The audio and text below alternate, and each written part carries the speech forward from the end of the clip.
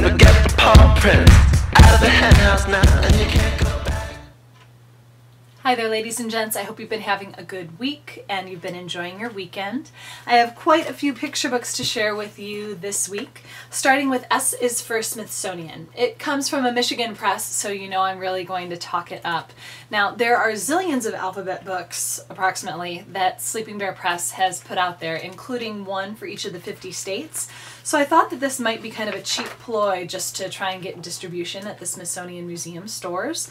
Now, if that's so, then it's a really good ploy because I learned a bunch from this book and I'm interested in going back to DC post-haste. There's a convenient guide in the back also for finding all of the museums close to the National Mall. If I were on a family trip to DC, this book would be indispensable. Math storybooks tend to be either really mind-blowing or pretty mediocre, and this one falls on the positive side. It's called Tally Cat Keeps Track. Tally uses pretty unscrupulous methods to win each of a series of contests he creates, tracking him against his friends. But when he winds up in a bind, he decides to be more honest about math and show that he can be a good friend too.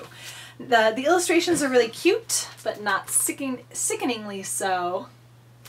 And I really love the Stuart Murphy math series of all the great books that he's written about it, but this book is kind of a cut above that series. Girl in the Know is a perfect guide for managing puberty, talking about puberty if you don't want to deal with the pesky graphic details. If you do want them, What's Happening to My Body, Book for Girls, is still the best guide I've ever read.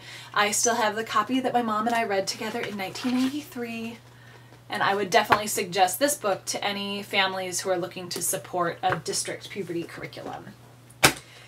Nature poems can be tricky. They either sound like a Victorian-era siren song about the wonders of nature or irritatingly rhymey.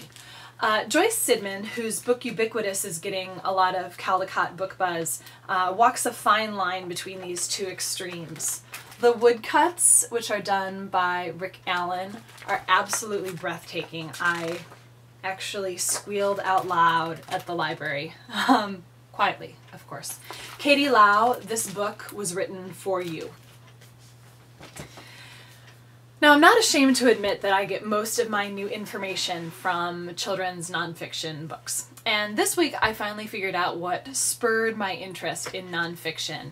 I had been wondering because most of the nonfiction books that had been published when I was younger, like Russell Friedman's Eleanor Roosevelt, were really text-heavy and didn't have a lot of great, interesting pictures of people and different paraphernalia.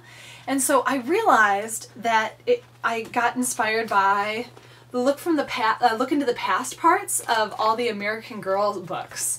So I would always want to flip right to the back and read that section of the book, but I held myself off until I finished the main story. So thank you to Pleasant Company. You changed my life, even though you did retire Samantha and Felicity, and you're now owned by Mattel. That is all for this week. I'm really looking forward to seeing you and your families at conferences this Thursday and Friday. Thank you.